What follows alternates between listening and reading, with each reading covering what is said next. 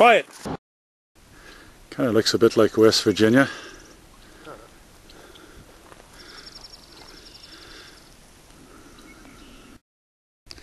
It's pretty huge tadpoles. Looks like we've kind of come to a spot where the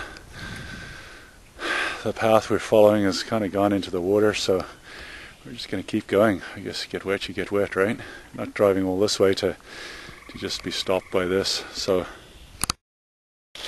I'm just looking across this sort of slope here, which is right next to the Stone Church Cave, and it's a mixture of various kinds of marble, kind of all folded, and beautiful stuff like that. There's limestone in here, where you can actually see the fossils, and then a couple of little pockets. But then I find this hole which is blowing cold air strongly. You can see the actual. I mean, you can see how it's moving. It's strongly blowing cold air. It seems to pinch, but obviously not, because deeper in, there are obviously cracks and holes from which the air is blowing.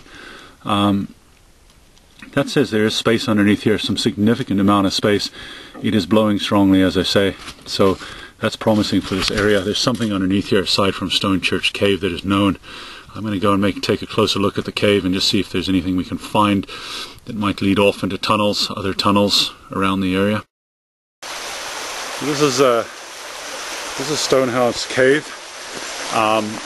Looks like it's probably a natural drainage conduit that's been modified. You can see the building along the side there, probably by the people who built the railway line.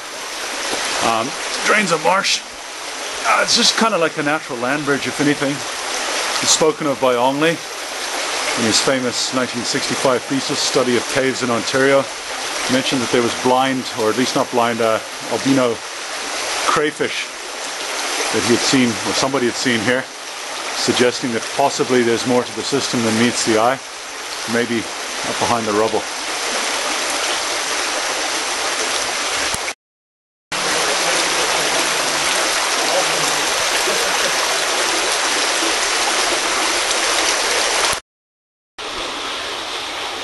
Partway into Stone Church. Nasty smell in here. It smells like dead fish or something like that. You can see a bit of calcite deposition on the roof. Really hard to say, like, what formed the cave. It almost looks like I can see some drill holes. I think it may have been possibly a natural cavity that's been enlarged by man. I mean, you're looking off to the side, it's natural for sure. This main passage here, gotta wonder. So I'll keep looking around, and you can see how it's been built out like this, heading outward. So this is definitely a natural part of the cave. You've got boulders and rocks and scree piled up here across the natural entrance. Really intense formations here. I mean, delicate little tooth formations, hard to kind of show, but you can kind of see them there. Very delicate, and it goes on. It's sizable space, just keeps going on into the blackness. Cave tadpoles, huge tadpole. Doesn't seem in any way fearful of the light.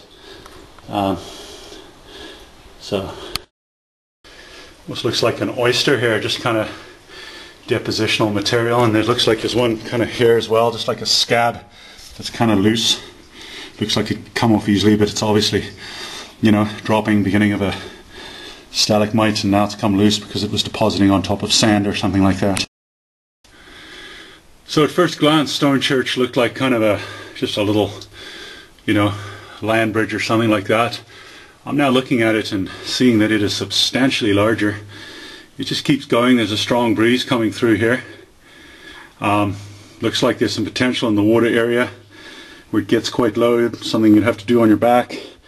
Beautiful little, formations all over the roof. Examples of calcite deposition.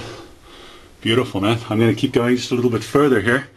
I'm very curious. I mean, I can see a huge black space up ahead, just over that hump and into there. It looks like it opens into more of a room.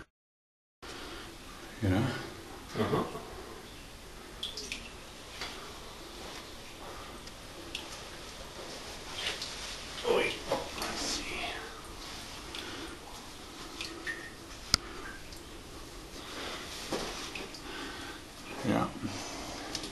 You just gotta go out looking, you'll eventually find something in terms of caves. Yeah. So, I found an entrance or exit at the far end of this cave, but I mean, there's plenty of nooks and different kind of, you know, tunnels and what have you, leading off. Not really big tunnels, but it looks like sort of undercuttings. Well worth exploring. This is definitely not the end of my looking at the cave, but I'm going to probably head out here. A lot of substantial sized spiders, kind of creepy, but anyway, I'm going to probably head out up here and trace my route back to the other side.